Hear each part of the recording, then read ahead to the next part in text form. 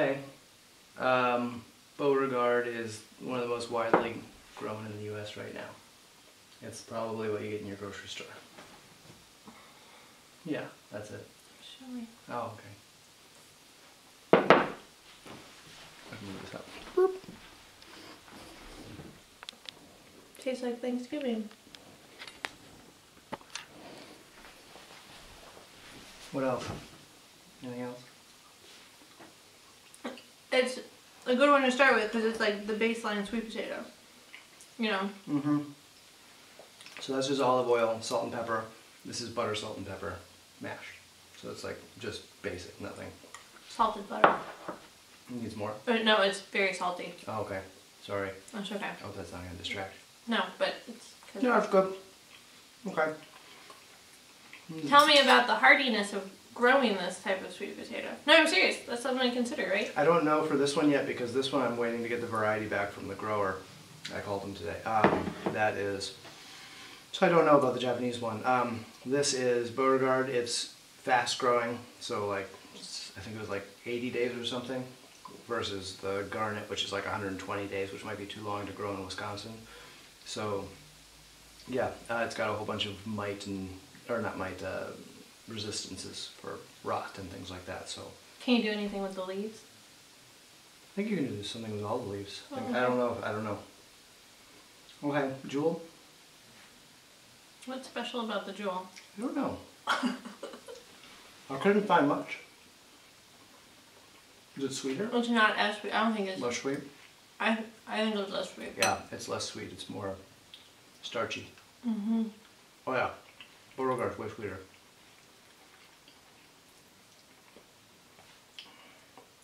But that might be what you want in like a mashed potato replacement. Less sweet, more starch. Depends on what you're going for. Because you're going to have white potatoes too. Yeah, potentially, yeah. So. But I mean, it depends on what you want for the sugar content. If Yeah. you can higher sugar content. If Yeah, you it's want definitely higher sugar sweeter. content, then you just add brown sugar.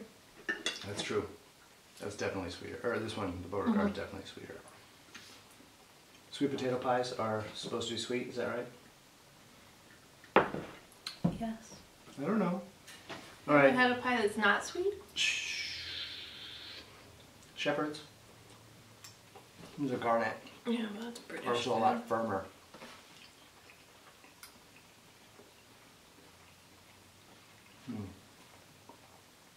Still not as This sweet. one's not exciting to me. This one, it seems flavorless compared to the other one. Well, that one takes 120 days to mature, so... So why would it take so long to mature and then not have any flavor? I don't know. But it might have more yield, like it might produce more because it has longer, but less flavor. Well, that's something for you to consider, so tell me about that. I don't know for all of them yet. I'm still doing. I'm in the middle of research. I don't know all of it yet. I know that the Beauregard is really a high producer, and I think the Garnet is a pretty high producer, but they gave different figures. This is like, this one, the site of the resource I found said, you know, how many bushels per acre for this one, and that one told me how many how many potatoes per plant. So.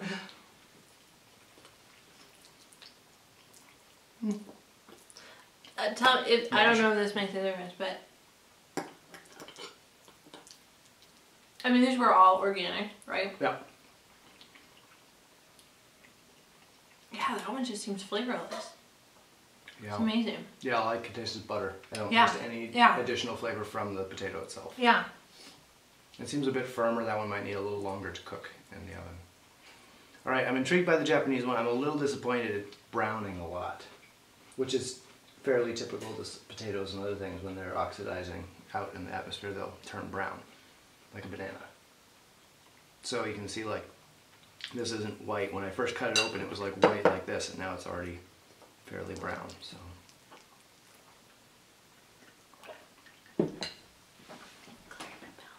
Ooh, it's definitely the smoothest because I did about the same amount of mashing for all of them. Did they all cook the same amount? Yep, they all cooked the same amount, all cooked exactly the same. All oil, butter, salt and pepper on all of it. This one's definitely not sweet. It has a better crisp on it. I think this would make the better fries. And they're super smooth. But my question is, if you have white potatoes as well, what would be the benefit of growing the Japanese That's potato? true. That's true. Yeah, they're probably the closest to white potatoes. I mean, the color is part of the fun. Well, and let me ask you this, because color also has to do with nutritional value. So what's the nutritional value of the Japanese? That I haven't looked up yet. Scott, why can't you answer any of my I don't questions?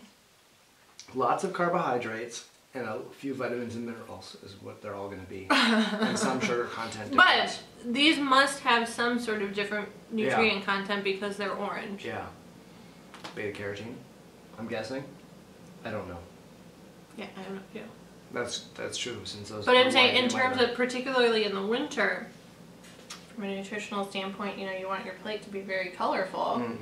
In the wintertime, your plates are generally less colorful. So if you've got white potatoes already, then that's not going to add any color. I think they'll make the better fries, though. But yeah, we have. But so will white potatoes. Yeah, I know. Crispy. Okay. So if we want sweet, we'd want to go Beauregard. Yeah. Garnet, I think, is out because it doesn't taste very good. I mean, it doesn't taste like anything. Unless there's some sort of benefit other than in the taste that we don't know about yet because you haven't finished your research. Oh yeah, it cures cancer, Alzheimer's. Well, that's what I'm saying. You know what I'm saying? It doesn't. Don't. I think, yeah, you have to consider things other than taste. Yeah, and I feel like the Japanese is a lot softer, and I feel like it would bruise a lot easier. And I noticed that, like, when they came, and who knows how they were handled, you know, it's not a fair comparison because we don't know. But, like, this one had a lot more, like, spots and stuff on it, which could be, again, from different handling. So, you know, but it doesn't feel as, like, it preserves as well, which is another problem. If we were storing a lot of them, we wouldn't want them to go bad halfway through the winter. Where, yeah, the Garnet's 3, 2, these two are about the same. So I like. I mean, I'm going with one of these two. I think it depends on what you want your sweet potatoes for. If you want them sweet potato tasting, then you have to go with the Beauregard. But if you want something that's a little bit more versatile, you know, because this could be, you know, you add a little bit of sugar and it's like a sweet potato. You don't add any sugar and it's more like, you know, a butternut squash. And you can't take the sugar out of this one. Yeah. But I'm a sucker for sugar. Who isn't? Especially in the winter. Beauregard's kind of boring though. I wanted something like, oh, this is a super exotic, amazing sweet potato from Sumatra, and it's just the most amazing thing you've ever had. Not the Beauregard from Louisiana. Named after Tell me about the jewel. Is it from Sumatra?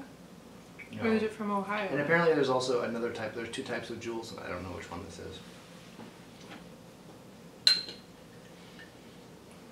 I'm a bad potato guide. I mean, so I think just based on taste alone, you narrowed it down to these two, and now you need to do further research into these two and decide which one's more beneficial. Yeah.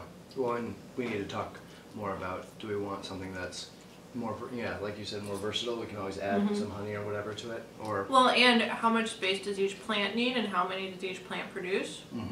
You know, which is the most space efficient if you have a small space. That's true. And which ones will vine? Like some will crawl up trellises and some won't, which will make a big difference for space. Yeah, vertical space we have a lot. We do. They're all good though. Yeah, I mean, what could be bad? It's a potato with butter and salt. And pepper. Pepper. Okay. Beauregard or Jewel?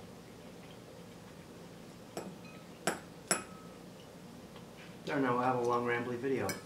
I'll warn people. It's just us talking about potatoes is very exciting.